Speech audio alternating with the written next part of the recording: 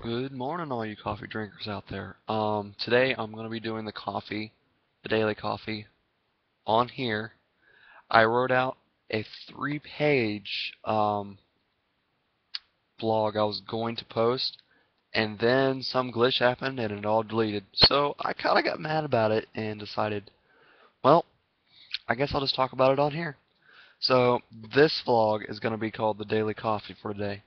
Um, I want to go back to the question that was posed last time. Let me look up the questions real fast.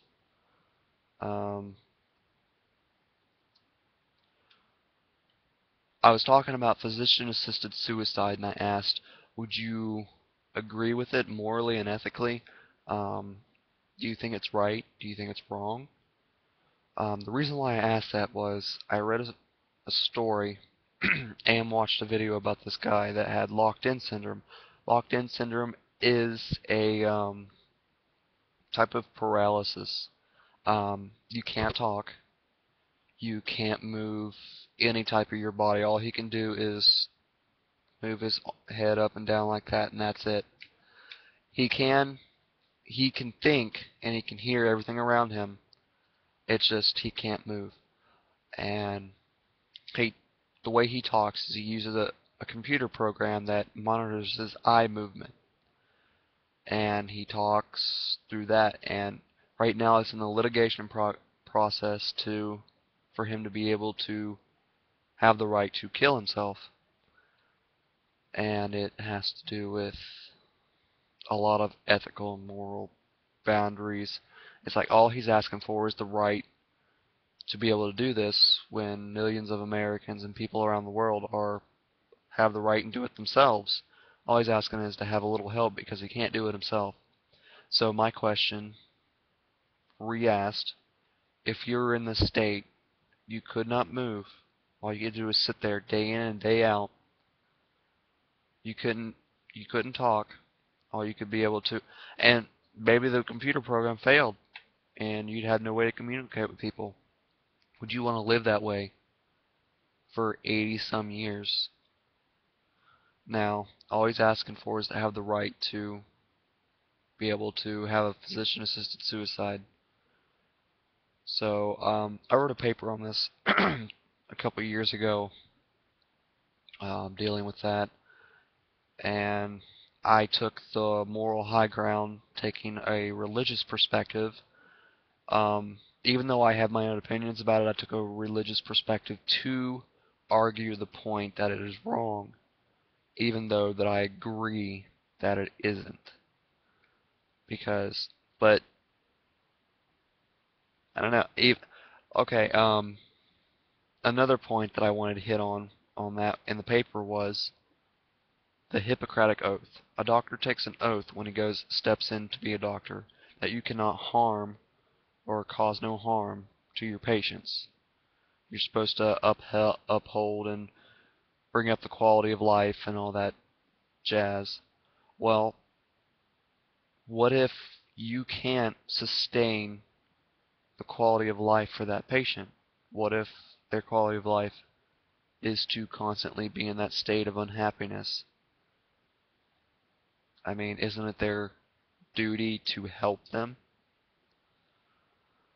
Anyways, a couple other things that I want to hit on. Today is Tuesday, so I want to give you some fun facts about Tuesday. Um, let's see here. Alright, did you know that the word Tuesday is derived from Old English, the Tywysdeg? I think that's how you pronounce it, but I'm not really good with my Old English. It's spelled as Tywes-Daeg.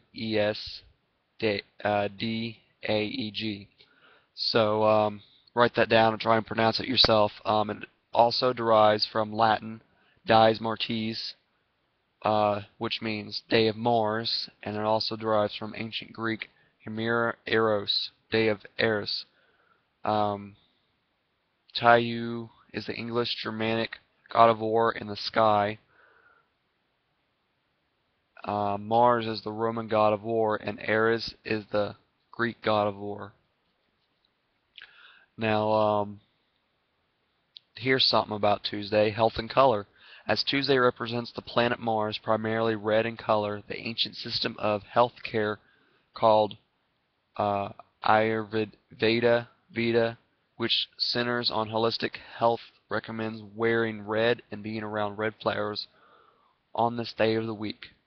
Now, I find that very interesting. That's back in the ancient times. And being at Tuesday, it's Sexy Tuesday now, so everybody's got to be out there writing their romantic, sexy novels or short stories or poems, which I myself will get on it later this evening. It's actually 11:34 in the afternoon, so I think I'm going to go out and do something fun. Also, I found some other general interesting facts. Did you know the vibrator was originally used as a medicinal treatment for female hysteria during the 19th century? Okay, now if you don't know what hysteria is, it related to women that dealt with hysterectomies. Hysterectomy comes from hysteria, with the removal of the ovaries or the female organs. Hysteria comes from women's ovaries. It all means, it's Greek. Let's see. Oh, psychologically, it has to do with the female once a month period thing. So yeah, let's move on from that. Let's see here. I found some other interesting facts. Oh, headaches. Did you know that headache is not a good reason not to have sex? Endorphins that are released while having sex are powerful painkillers which relieve the headache. So, my suggestion is go out and have more of it. Let's see here. Oh, here's a fun thing. I kind of did this myself. Did you know your foot is the same length as your forearm? Okay, to prove this fact, I'm going to do this myself. Foot, forearm. It is the same length. Now that is fascinating. Also, your thumb is the same length of your nose. Another fun fact.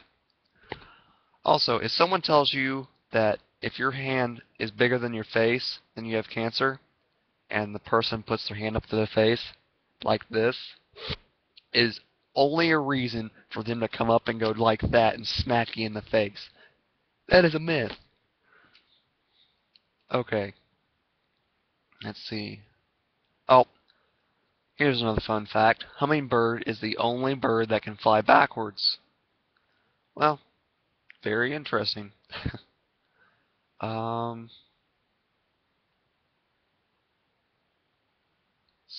see. Oh, married men tip better than unmarried men.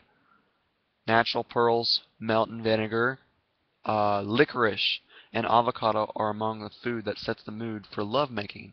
So, that's something you might want to set out for your next romantic adventure.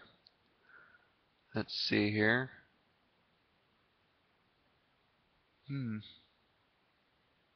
Oh, sitting.